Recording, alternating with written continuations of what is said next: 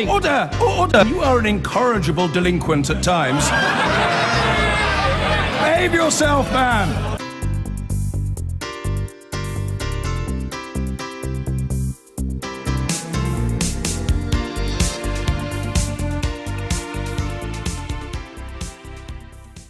Because the date is fixed, the arguments are being marshalled, and we've got a pretty good idea of who will be fighting on which side. Both the Leave and the Remain camps wasted little time in putting aside old loyalties and getting stuck in. Let's have a look at some of the big moments of the week. I have known a number of couples who've begun divorce proceedings, but I do not know of any who've begun divorce proceedings in order to renew their marriage vows. This open border does not allow us to check and control people that may come and may spend time. We've seen what happened in Paris, where they spent ages planning and plotting, so who's to say it's not beyond the wit of man that those might already be thinking about that. Today, almost 200 of Britain's biggest firms, including 36 on the FTSE 100 index, published a letter warning that so-called Brexit would put the economy at risk. We've got a great opportunity now to strike new deals for Britain to be the hub of new trading arrangements around the world and to have a fantastic new future. So that's what I'm going for. In my judgment as Chancellor, leaving the EU would represent a profound economic shock for our country, for all of us, and I'm going to do everything I can to prevent that happening. The European Court of Justice interprets the European Union treaties, and until this agreement is embodied in treaty change, then the European Court of Justice is not bound by this agreement. Well, you saw there a few of the Conservative allies. David Cameron has failed to persuade of the case for remaining in the EU. I'm joined now by another, the former party leader, Tory peer, and David Cameron mentor, Michael Howard. Welcome to the programme. Thank you, Andrew. Let's start on this idea of a second referendum. You've indicated that a vote to leave, it could jolt the rest of the EU into giving us a much better, a much bigger, more comprehensive deal. That could trigger a second referendum. Mr. Cameron says that's pure fiction. Boris Johnson now says the same.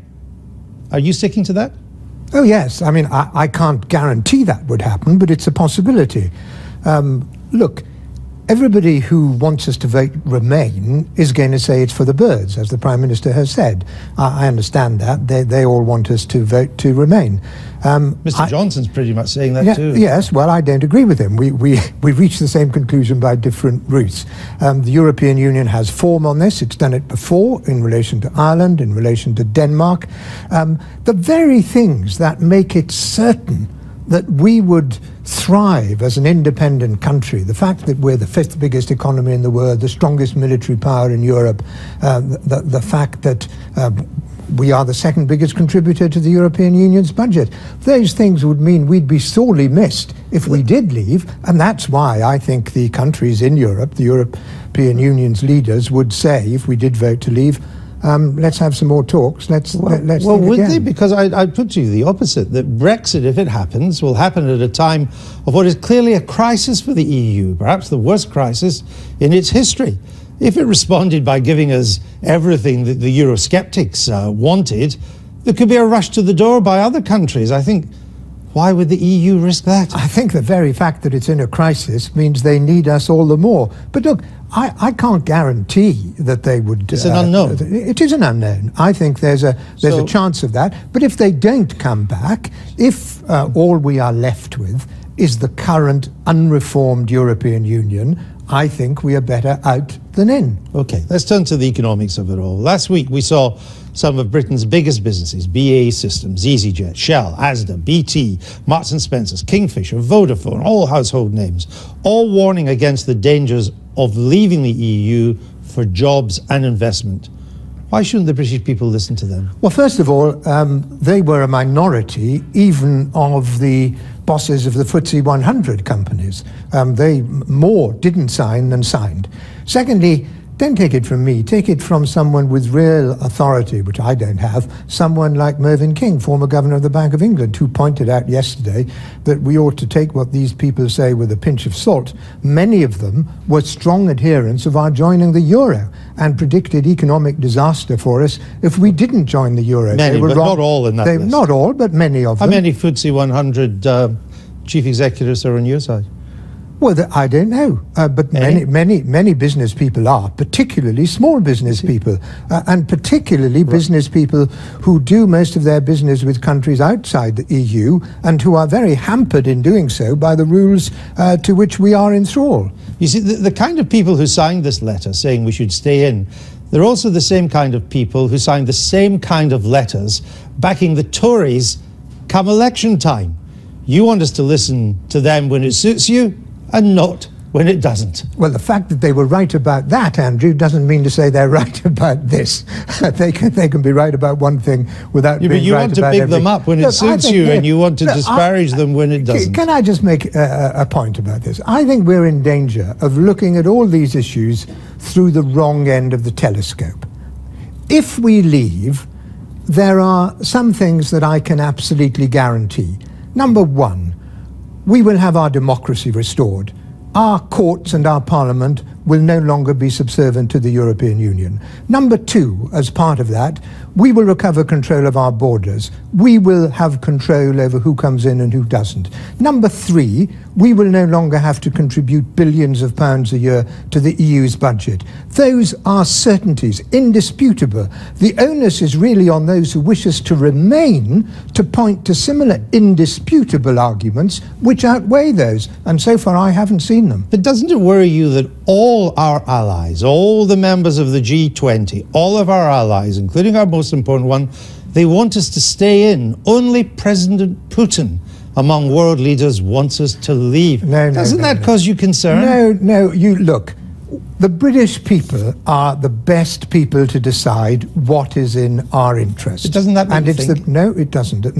You could also cite, for instance, the Attorney General of the United States, who said that the European Union was undermining the intelligence sharing which was so crucial in our fight against terrorism and crime. The Attorney General of the United States. So no, it's the British people who are the best people to decide what is in our interest. Well, the Prime Minister says there are 3 million jobs that in some way depend on our trade in the European Union. And then he says, of course, we wouldn't go trading with the EU, we would go on trading with the EU if we left, but would the trade be at the same level? How many of these jobs would be truly safe? You can't answer that question. Look, they want to continue to trade with us. We are actually we are the biggest export market for the rest of the European Union, and we run a great deficit on trade with them. So it's very much in their interest to continue to trade with us. The Germans but we could lose some jobs, couldn't we? I don't think it's at all likely. The Germans would want to continue to sell us their BMWs and Audis. The French will continue to want to sell us their wine. I understand all and that. if they want to continue to have access to our market,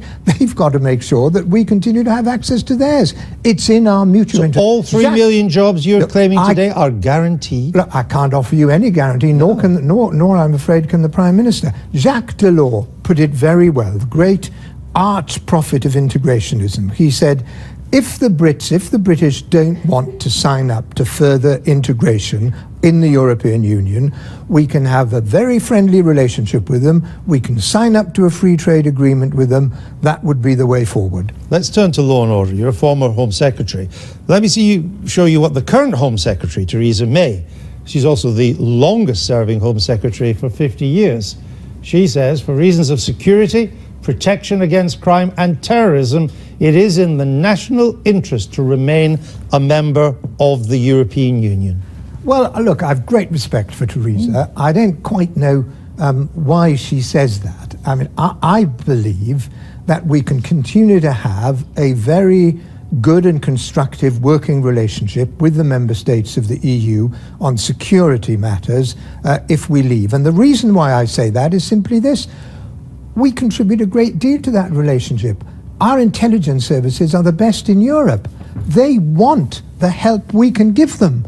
And so there is absolutely no reason whatever why we shouldn't continue to have a close relationship with them on these matters on an intergovernmental basis. After all, the declaration of the European Council, which I know, Andrew, you've read as carefully as I have, says in terms, national security is a responsibility of the nation states. Well, one thing we wouldn't have access to is the European arrest warrant. We could come to an agreement on that. Can I just show you what you said about the European arrest warrant? I was in favour of it. Yes, you said, I've seen the benefits of the arrest warrant, and it should continue to be a tool at the disposal of our law enforcement agencies. It wouldn't be if we left. Yes, it could be. Because we could easily reach an agreement with the Europeans that the essentials of the European arrest warrant continued in force. Not all my friends on the Leave side would agree with that, but I think it would be perfectly possible to reach such an agreement. But no other non-EU member has the use of the European arrest warrant, does it? No other non-EU member is in the same relationship to the other countries of the European as we are. So again, it's a risk we don't know. It was used to bring back one of the 21-7 failed London bombers from Italy. And it came back very quickly under the arrest warrant. We got him back, now in jail. How would we do that? That's why I was in favour of it at the time. And I think because we offer so much to our European neighbours in terms of the capacity which we bring to bear on these issues, they would be keen to continue in that sort of arrangement with us if we left the European Union. Well, let me show you what Rob Wainwright, he's British, but he's the head of Europol. This is what he says of Brexit. If you take that infrastructure, which he says we contributed a lot to in the Europol arrangement, it would make the United Kingdom's job harder to protect citizens from terror. So the head of Europol, British, the longest-serving Home Secretary, not exactly a rabid Europhile, all think our security would be more at risk. And the Attorney General of the United States accuses the European Union of undermining the intelligence sharing, which is so crucial in our fight against crime and terrorism. And I believe that, I think in all these issues, Andrew, we need to have a bit of self-confidence and self-belief. We're a big country, we're an important country, we have a huge amount to offer in terms of cooperation with our neighbours. They will want, it's in their interest to continue to cooperate with us, and I have no doubt that we could reach perfectly satisfactory arrangements with them were we to vote to leave. Just finally, Mr. Cameron was once your special advisor, you're seen as his mentor, you predicted, you told his mum, I think, that he'd be Prime Minister one day. What did he say when you told him you were going to join the Leave side? Well, we had a conversation, which was a difficult conversation. I find it very painful to be on the opposite side of the argument from David Cameron. He's someone I've known and admired for nearly 25 years. He was very disappointed that I'd come to this conclusion, and I understand and respect that. All right. Michael Howard, thank you for being with us. Thank you, Andrew.